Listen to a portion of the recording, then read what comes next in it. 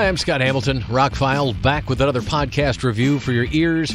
Going to be talking about the 1985 movie Legend, the director's cut.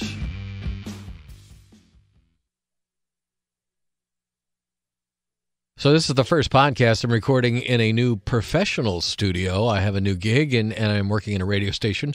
We actually have 5 studios, and I thought I would, try and do a podcast in here and see how that went. So we're talking about Legend. This was the 1985 film starring Tom Cruise, Mia Sara, Tim Curry, and directed by the one and only Ridley Scott. Now, he was coming off Alien and some other things. He was a hot director at the time. This movie had like a $24 million budget and went down as kind of a failure. It only made about $23 million at the box office, but it's become quite the cult classic on home video. And years ago, they found a director's cut. And when they released it on Blu-ray back in about 2007, they restored the longer director's cut. Now, the U.S. version was about 89 minutes as it played here in the United States, and the director's cut is almost 2 hours. So there's quite a bit of other stuff in the movie. And I had watched it several years ago, but to be perfectly honest with you, I looked at the disc in my collection and went, I don't even remember what was different about the director's cut. Let me watch that tonight instead of, I was actually going to watch the theatrical version, which I'm going to watch soon. It's finally getting a 4K release. So I was rewatching the director's cut to refamiliarize myself with it and do a review for this podcast. And the short version is skip this and watch the theatrical version. Unless you just absolutely love the theatrical version and want to know more. It is a different movie. It has a different soundtrack. It has the original orchestral soundtrack, not the cool one that he added later from Tangerine Dream.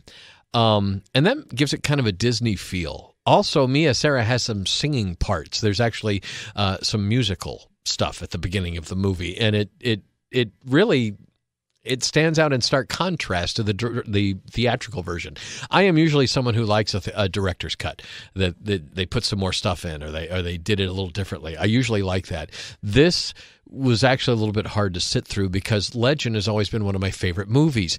It's probably not one of Tom Cruise's favorite because he has very few speaking parts. He plays this child of the forest who really, he's not real smart, and he's just acrobatic, and really acrobatic, actually. And there's a lot more of that in the director's cut. The change in music was the biggest thing that just gives the whole movie a different feel. Some things are moved around a little bit. But overall, I just thought the director's cut was okay. I think, to me, it feels like this was what he turned in, and they went, well, could we do a little better? And completely getting rid of this, I believe it was James Horner who did the soundtrack. And it's a really, for any other normal fantasy-type film, it would have been the perfect soundtrack. But after seeing this for so many years with the Tangerine Dream soundtrack, I can't watch it any other way. It just felt out of place. It felt like a completely different movie. Mia Sara has some different parts. Tom Cruise has a little bit different parts. Tim Curry has quite a few different lines and parts in the movie. Again, there's almost 30 extra minutes, 24 extra minutes in this version of the film. So there is a lot of other stuff. A lot of it could be cut out and you don't miss anything. But I did like it. It made the darkness character a little bit more sinister. Another thing I noticed for an early PG-13 movie, it's pretty brutal what's going on in the background sometimes. When they finally get into Darkness's lair, Darkness is the name of that Tim Curry devilish character, or son of the devil, if you want to read into what's going on in the film. They're hacking up a body in the background where the guys are being held, and chopping them up. And you don't get to see the actual chopping, but he comes down with a meat cleaver on a guy, and the guy wails in pain and moves around on the table. And they show it more than once, and I'm just like, wow, this is a lot darker than I remembered it being. But the director's cut, I will do a second podcast review of the theatrical version when I get to it in the next couple of weeks. But the director's cut, it just, like I said, the music kind of almost plays against it, knowing what I know. Had I seen this the first time through this way, I would have probably been more accepting of the music. It does give the movie a completely different feel, an almost Disney-esque feel, which makes it really weird when it gets into the real dark and scary stuff. And that being said, that part of the movie, most of the stuff towards the end stays the same on how they defeat darkness and how they go about that, and how the elves and everybody helps. And I don't know. I just the longer version feels a little disjointed, a little loose, but yet some of it seems more streamlined. Like we go from point A to point B to point C a lot easier. The shorter version, the theatrical version, is a more surreal. And that's not just the music, but the way the film was cut. It's just a more surreal version of the film. This was more like the standard. Had somebody other than Ridley Scott directed it, this is probably how it would have come out. One thing I really like about Legend still to this day, all these years later, the practical effects. There was no CGI at the time. So other than a few composited things, it's all done in camera with makeup effects. The witch in the swamp scene, amazing. And it turns out she was Robert Picardo from Star Trek and Stargate.